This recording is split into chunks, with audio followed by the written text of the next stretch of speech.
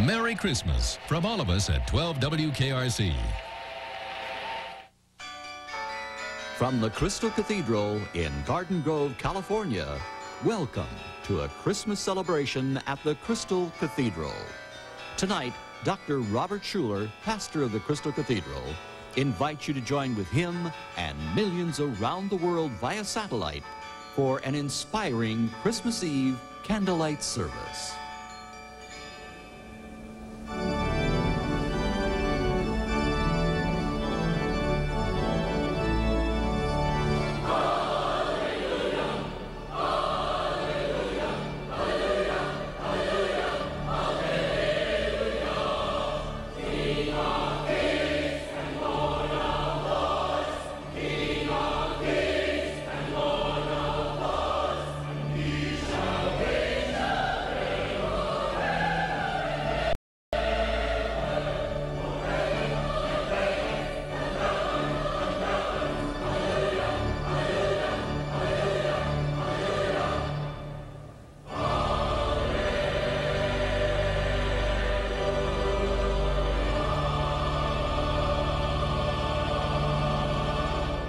This truly is the day that God has made. Let us rejoice and be glad in it. Oh God, this is the night that you've prepared with lights, music, smiles, and tears of joy and sorrow that wait to be healed. Oh God, we are a part of a whole worldwide body of persons who open up our hearts tonight to love, to joy, and to peace. Yes, to the one who symbolizes that more than anyone else, even Jesus Christ, our Lord and Savior. We are his faithful believers. Amen.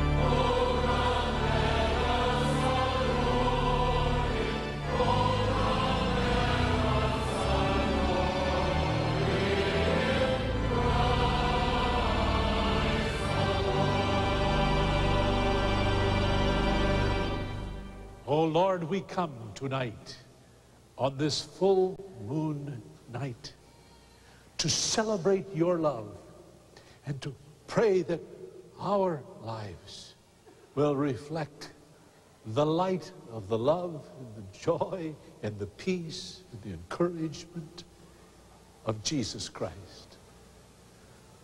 Oh God, the world needs Jesus tonight. May they find him in us. Amen.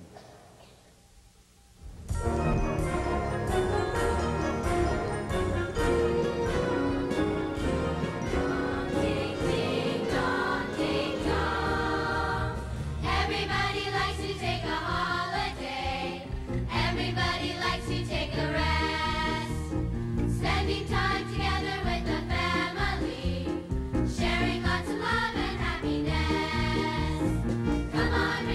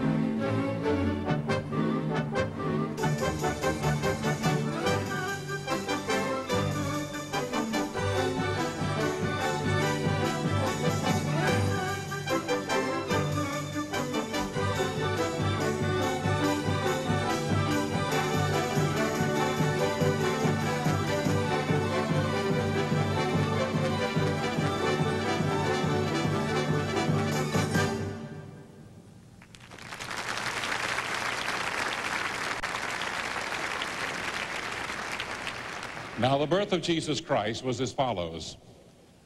After his mother Mary was betrothed to Joseph, before they came together, she was found with child of the Holy Spirit. Then Joseph, her husband, being a just man, and not wanting to make her a public example, was minded to put her away secretly. But while he thought about these things, behold, an angel of the Lord appeared to him in a dream, saying, Joseph, son of David, do not be afraid to take to you Mary your wife, for that which is conceived is of the Holy Spirit. And she will bring forth a son, and you shall call his name Jesus, for he will save his people from their sins. Then Joseph, being aroused from sleep, did as the angel of the Lord commanded him, and took to him his wife, and did not know her till she brought forth her firstborn son, and he called his name Jesus.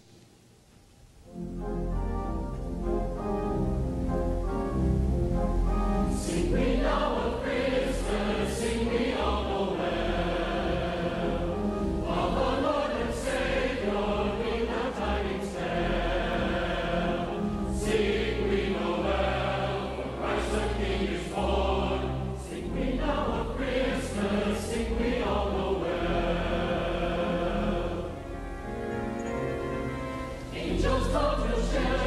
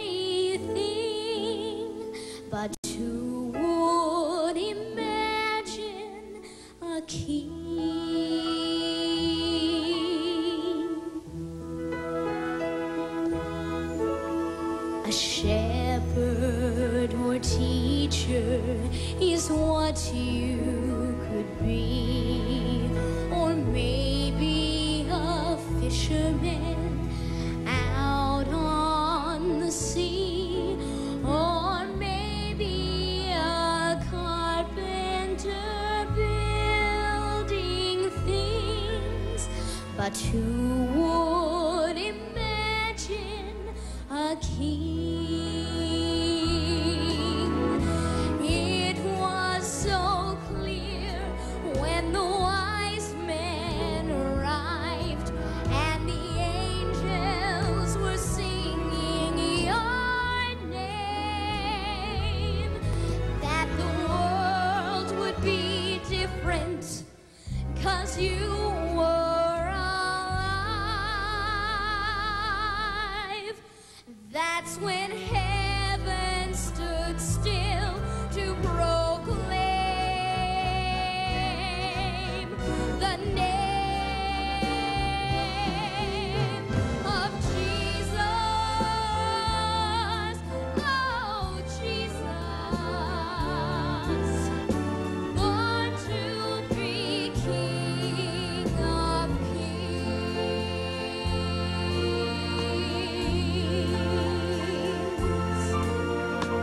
One day an angel said quietly that soon he would bring something special to me, and of all of the wonderful gifts he could bring, who would imagine, who would imagine,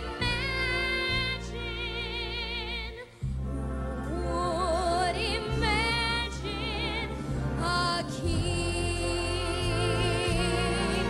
a king.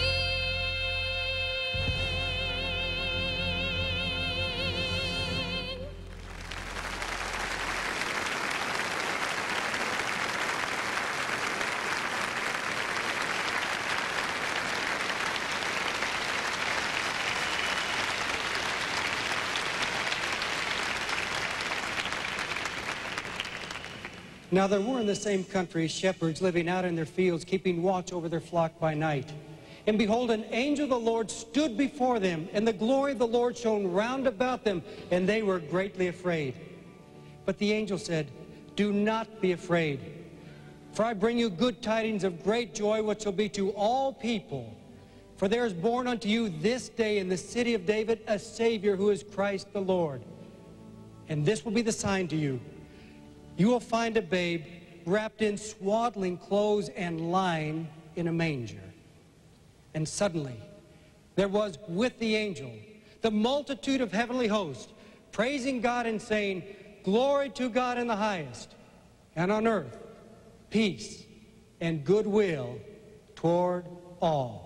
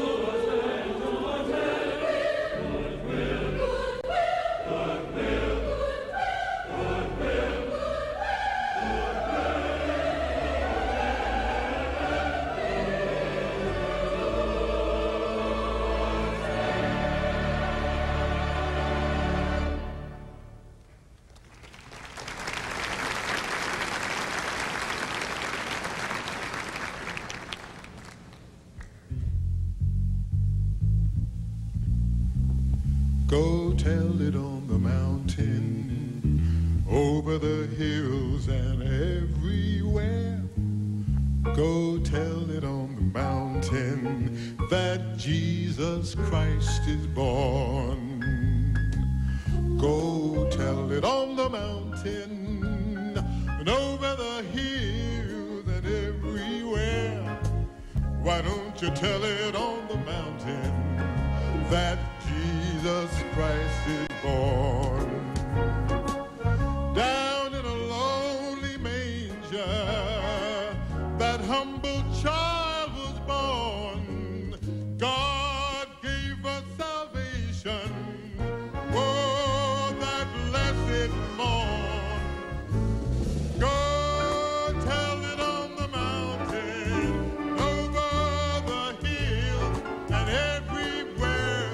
Go tell it on the mountain that Jesus Christ is born. While shepherds in there watching over their flock by night, behold, up in the heaven there shone a holy light. Well, go tell it on the mountain, over the hills and everywhere. Go tell it on the mountain that Jesus Christ is born. That Jesus Christ is born. That Jesus Christ is born. Yes, Merry Christmas.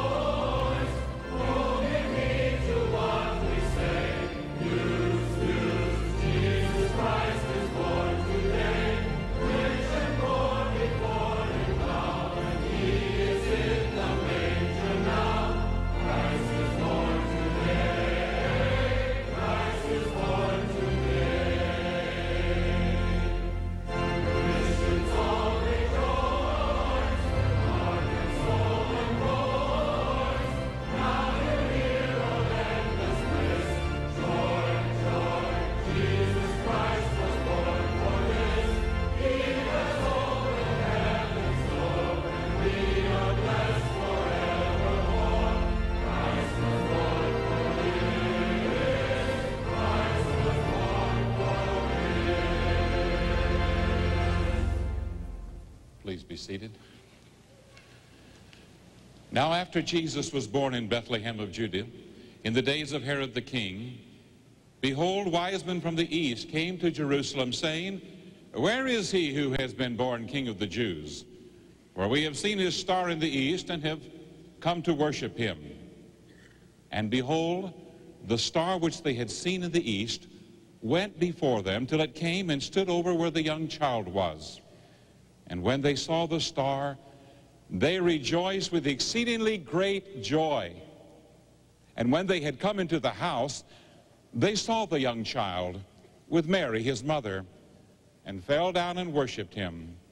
And when they had opened their treasures, they presented gifts to him, gold, frankincense, myrrh. And now as the wise men joyously presented their gifts to the Christ child, we have the opportunity in this moment, on Christmas Eve, to share our gifts with Christ. May God bless the gift and the giver. Amen.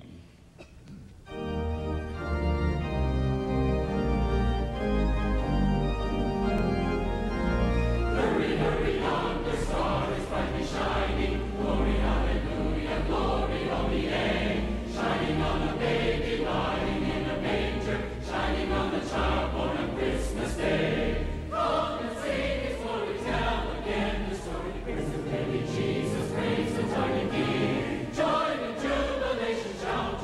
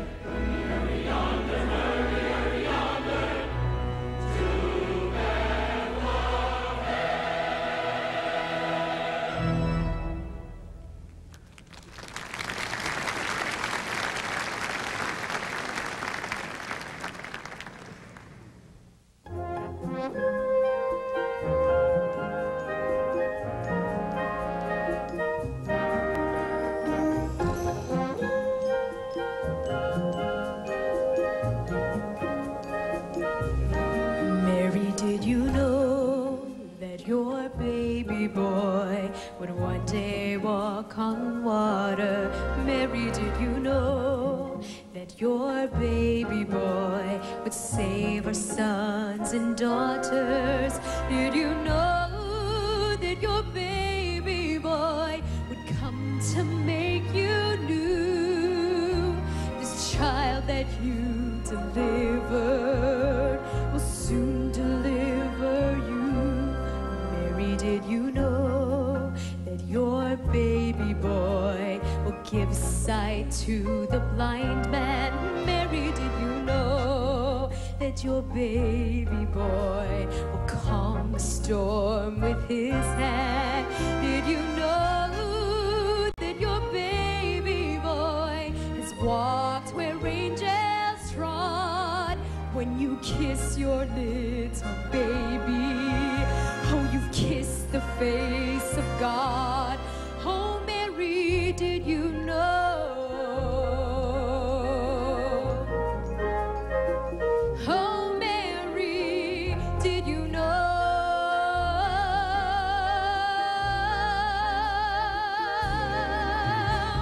The blind will see, the deaf will hear, the dead will live again. The lame will leap, the dumb will speak, the praises of the Lamb. Oh, Mary, did you know that your baby boy is Lord of all creation? Mary, did you know that your baby boy will one day rule the nations? Did you know that your baby boy is heaven's perfect lamb? The sleeping child you're holding is the great I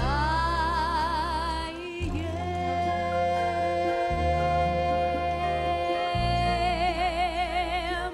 Oh, Mary, did you know?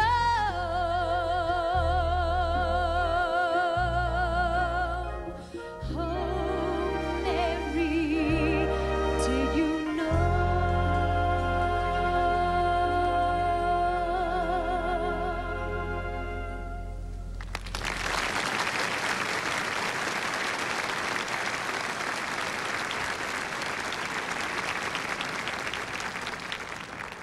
It was 40 years ago that we conducted our first Christmas Eve candlelight service in a little tiny chapel here in Garden Grove. It was my joy to lead that service. And in these 40 years, the numbers of services each year increases until tonight we have 7 services, one after another. And this church service right here is number 189 in the history of this church. And through the past several years, no member of this church is more celebrated in the musical world than Roger Williams, the pianist to the presidents. And every year, however busy he is, as a good member of this church, he changes everything to come and perform for us. Roger Williams, this is a beautiful night because you are here. Thank you.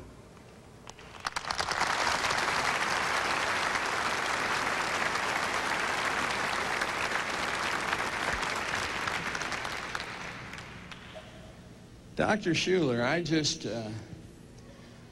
just heard that the businessmen are saying that this is going to be the greatest Christmas ever. I kind of thought the first one was.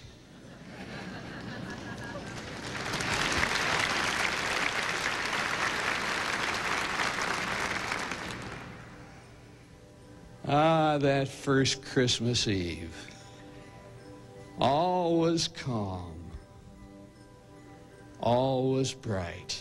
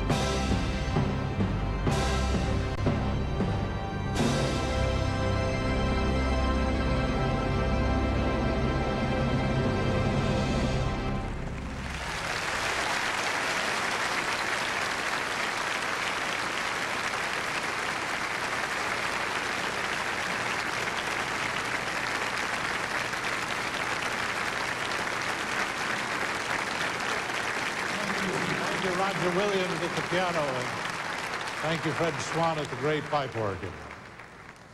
Welcome, whoever you are, wherever you are from. Somebody is in the audience, I'm told, from Scotland. They were here this past Sunday morning, father, mother, and son, and introduced themselves to a staff man. Beautiful story. They said that they have been watching this Hour of Power every Sunday for many, many years. They belong to a little church of 70 members, and one of the members has a satellite, picks up the Hour of Power, videotapes it, and passes it among the 70 members every week. Interesting. Well, the boy who was with them was just a little guy when he first saw this Hour of Power coming every Sunday from the Crystal Cathedral in Garden Grove, America, and it blessed him and it motivated him. I'm so thrilled that we have such a great ministry to young people. And he said to his folks, he said, someday we're going to go there for Christmas. His dad and mom said, it'd be nice, but we can't afford it. He said, I'd love to see the glory of Christmas. The largest Christmas nativity stage set anywhere in the world is right here. And he said, I'd love to go to the Christmas Eve candlelight services. But they couldn't afford it. So he did something secretly. He started earning some secret money and he saved it. And the other day he said to his dad and mom, I got a Christmas surprise for you. I bought 3 tickets from Edinburgh to all Los Angeles, and we're going to the Crystal Cathedral for Christmas Eve, and he's here tonight, so thank him. Thank him for his faith.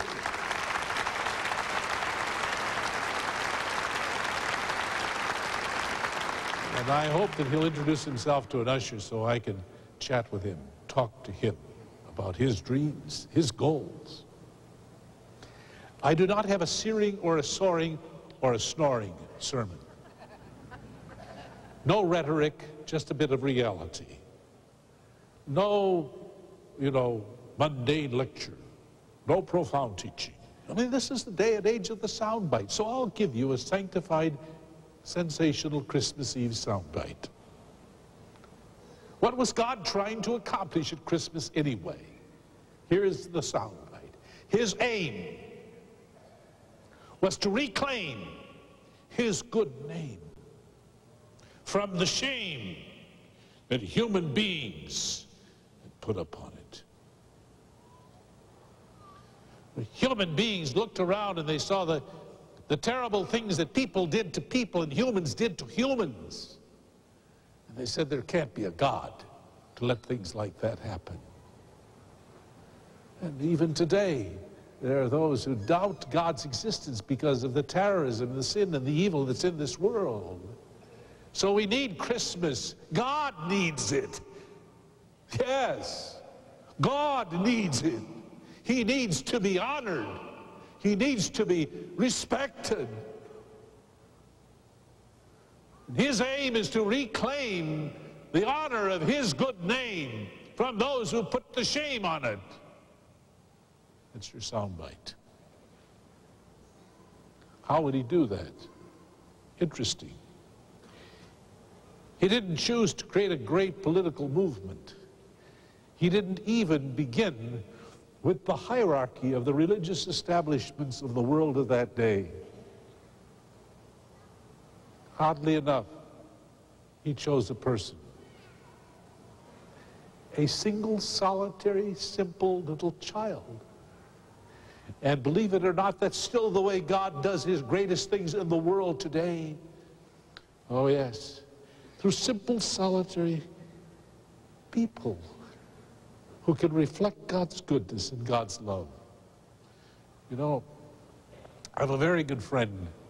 I belong to an organization in America called Horatio Alger's Association. It's a small club, only about 250 people, and most of them are names that are very famous that you would know, from Bob Hope on to presidents. But a few of them are names you don't know. Well, many of you are getting to know this name now in America because of the good work he's doing, but his name is Tom Harkin. Now, Tom Harkin was totally illiterate. That's because when he was a child, he had polio and it was in an iron lung and couldn't continue his schooling. And so he had to drop out of school without learning to read.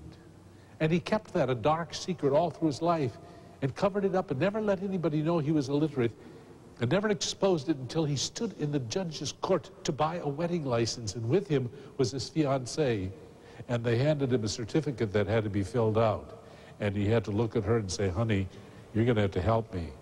I can't read. That is Tom Harkin, one of the most admirable persons in the world today. I talked to him this morning to wish him Merry Christmas. I said, how's it going? He said, oh, it's fabulous. This is just wonderful. He said, I took my grandson, Tom Harkin III, we call him Tracy, this morning, Christmas Eve day.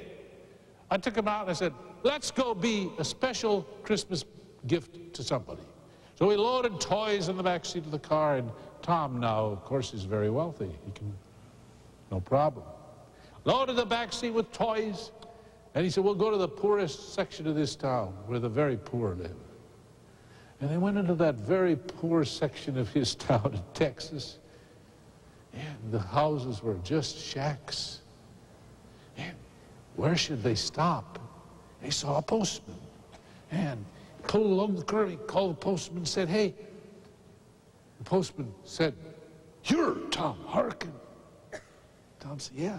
Tom said, I need your help. We got a lot of stuff. We just like to bring some gifts to somebody who needs Christmas. You know anybody here? Oh, the postman says, you bet I know a lot of people like that. But Tom, you want to do that? See that shack over there? There's an old lady in there. She's 82 years old. She's black. And she's got 9 grandchildren. She takes care of them. They live there. They eat there. She feeds them. She has nothing. There's no Christmas tree. Never is. No Christmas lights. There are no toys there. There are no presents. In fact, he said, Tom, let me take you. She loves me and I love her. So together, they walked to the door. The postman knocked. There's the old black woman. And Tom Harkin was introduced. And he looks at the 6-year-old grandson and says, okay, get the toys. And they grab the toys and they haul them and they give them all away, and everybody is so happy. And then Tom looked at the old lady and said, now what can I give you? She said, you already gave it to me. You gave me the faith again that there is a God and that he does love us and hasn't forgotten all about us. And she's crying. Tom said, I want to give you something. And he pulled out a $100 bill and he handed it to her. He said, now all you kids, this money is for your grandma. She's got to spend it for herself. She may not spend it on you. And then his little grandson, 6 years old, looked at her and said, can I give you a hug? And she's crying, and the little 6-year-old's crying, and they hugged. And Tom says, Merry Christmas. And then he uses the line from this church, God loves you, and so do I. Hey, that's Christmas. God's aim is to reclaim his good name from the human beings who've heaped shame on it.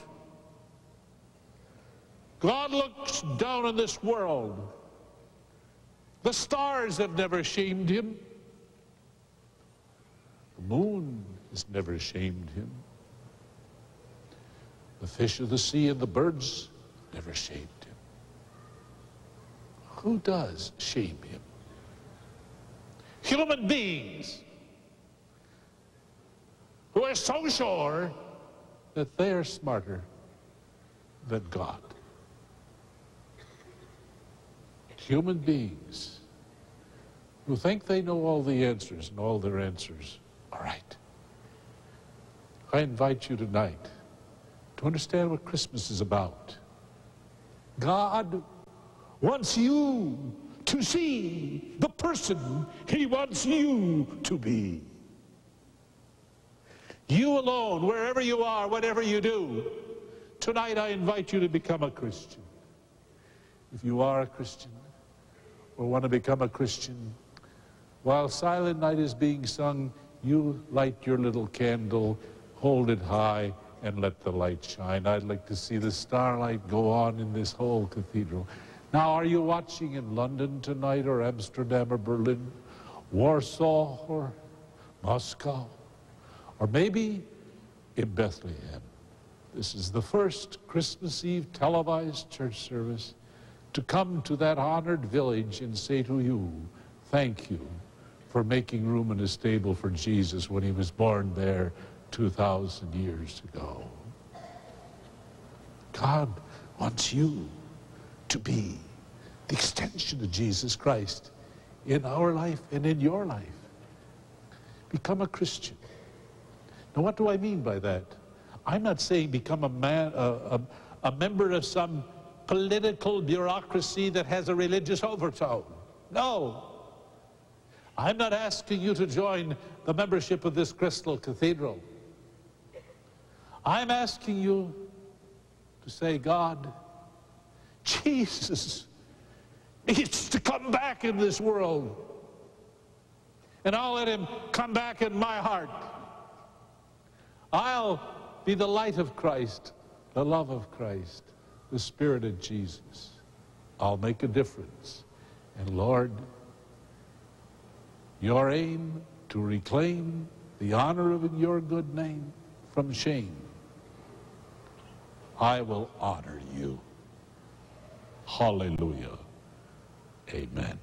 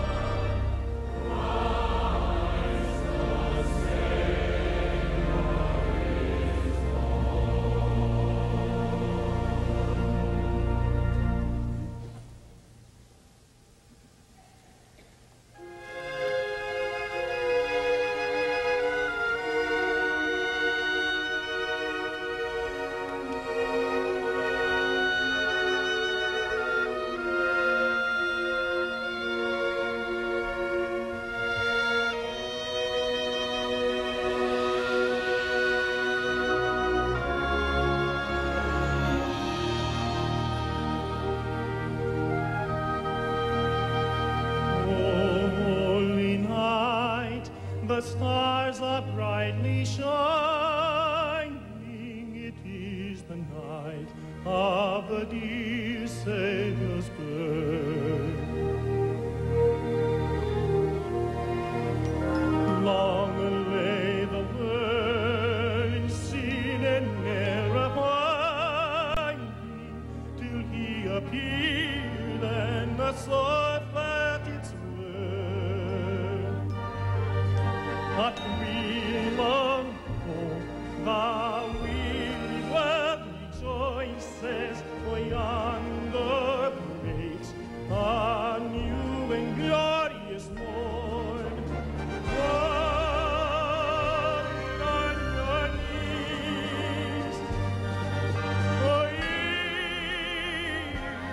angel voices arise, divine, oh night, when Christ was born. Oh night, divine,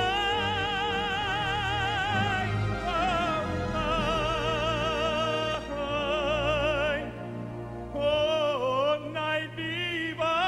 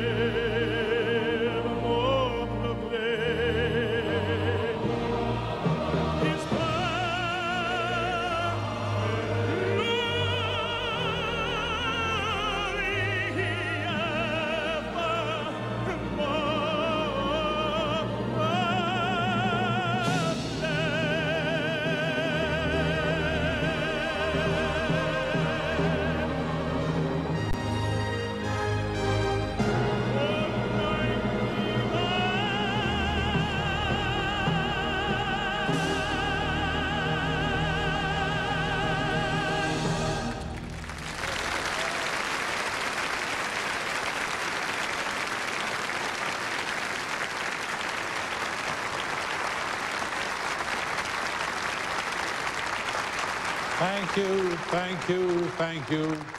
Thank you to the networks of the world, the television stations of this country, and for bringing this television Christmas Eve service to hearts and homes more than I can imagine. I would give anything if I knew who you were, where you lived, and where you saw this. Drop me a letter. And now let us rise for the Christmas benediction and the joy to the world. We are a world uniting tonight, O God, across colors and languages, in music and in the message of peace and joy. We need a beautiful Savior, and we found him. May he give you peace forevermore. Merry Christmas.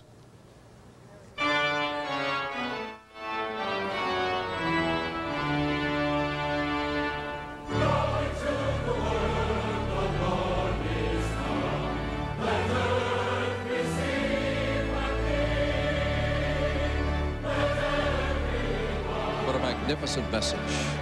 What marvelous music. This time of the year, it seems to bring out the best in everyone.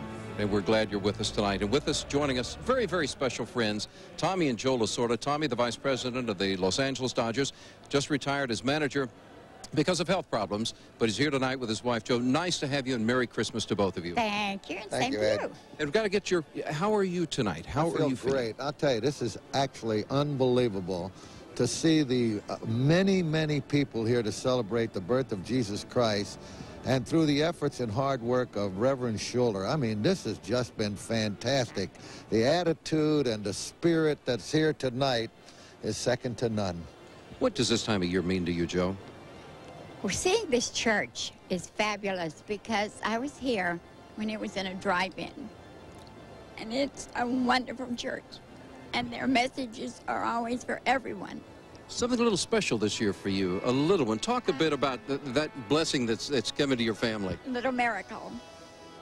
Well, we had a little granddaughter, Emily Tess Goldberg, who was celebrating, I guess, her 14 months right now, and she is the apple of our eye, and all I say is she's a bundle of joy.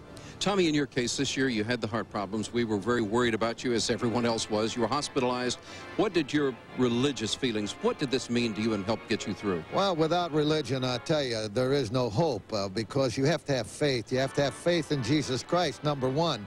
And if you have faith in Jesus Christ, then everything works out for you. And that's what carried me through the fear of dying because of a bad heart. So I'm very, very thankful to God for giving me life, making it possible for me to still be with my family, and to enjoy Christmas, the birth of Jesus Christ. Joe, you had a little challenge or two while he was in the hospital. That was a lot of fun, huh? Yeah. I mean, it's trying to be at every place, but I was there all the time. Just trying to keep him settled and quiet was a job. Well, in having to have you retire as a result of this, how are you now career-wise, and how has this adjustment been for you? Well, I managed the Dodgers for 20 years, Ed, as you know, and it was a tremendous career. I loved every minute of it, and when I decided to step down, Peter O'Malley decided to make me the vice president of the Dodgers. He said, Tommy, you have a lot of resources, and we want to tap them all. We want you to be able to look at players, evaluate them, scout players, teach players, and those are the things that I enjoy doing, Eddie, because I did those before I became the manager of Dodgers and did it while I was the manager of the Dodgers. We're glad you guys are with us, and God bless you, and a Merry Christmas to both of you. Thank you so much. And folks watching us at home, wherever you are around the world, remember that you're watching this through the courtesy of the television station. They're offering this to you for free, and we appreciate that. Write them, let them know. Also, write Dr. Schuller.